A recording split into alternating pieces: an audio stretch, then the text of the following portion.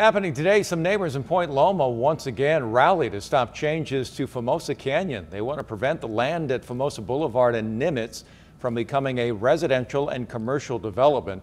San Diego Housing Commission wants to build 78 affordable housing units, but the open space has become a popular bike track for kids, and residents want to keep it that way. A group will rally at 9 this morning. Same time, the San Diego Housing Commission will be discussing the sale and development of the site.